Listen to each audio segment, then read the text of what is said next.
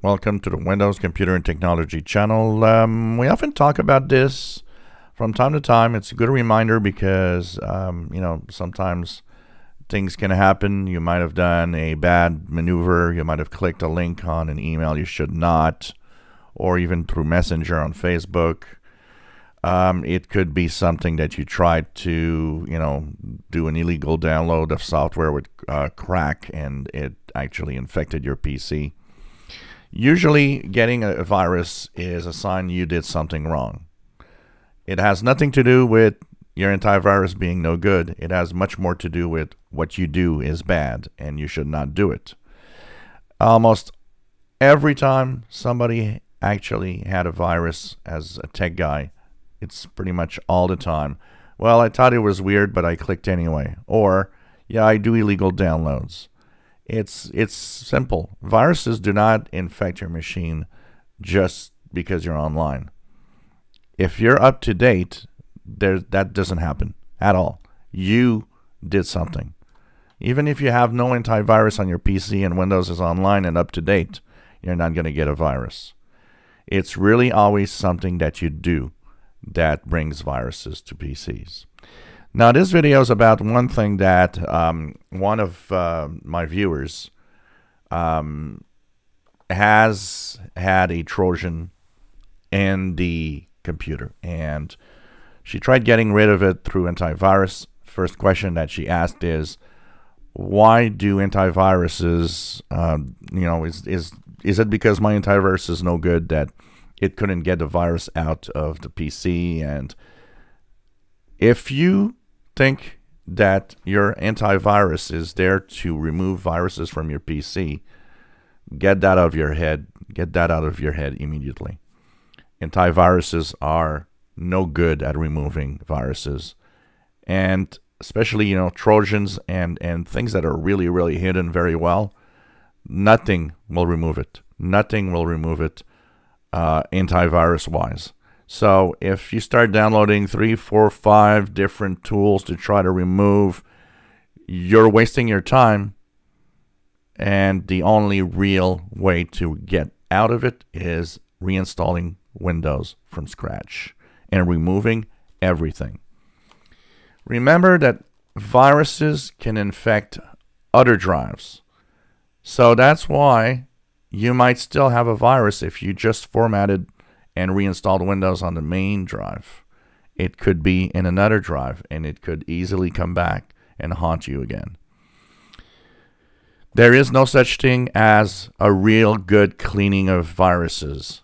It doesn't exist. Anything that pretends, any tech guy that tells you, yeah, I'll clean it without having to reinstall, liar. As simple as that. It doesn't work like that.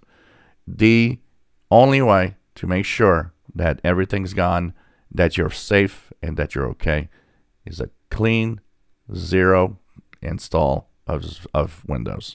That means you got to remove everything, and you have no choice. And just make sure that if you have other drives that they didn't get infected.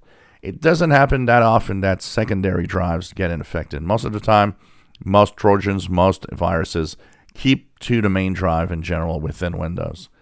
But it can happen, and you need to make sure that the other drives are okay.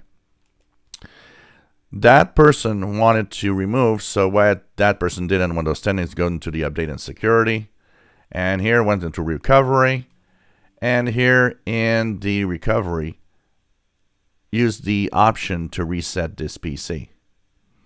Now, when you use this option, you have two choices: keep my files, remove everything. If you keep files, it removes apps and settings, but it keeps your personal files. And that's the big problem, is that even your personal files, something can be in there.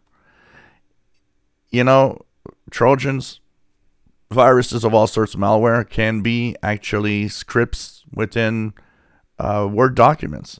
It happened that, you get infected because of those. So that viewer reinstalled Windows through this option, but she chose the option to keep my files, which then after, when the Windows was back and everything was up and running, Antivirus started once again saying, there's a Trojan here, and there's problems. So just remember, if you have a virus on your PC, first of all, just think about all the time you're going to spend scanning and using the tools that you could find online just to try to remove it. Because you might be thinking, I don't want to reinstall Windows. It takes a long time to actually have everything back.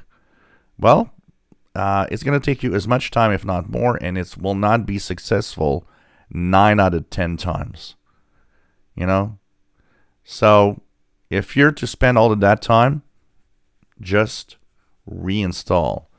So you can choose this option. It will work, but you have to choose remove everything.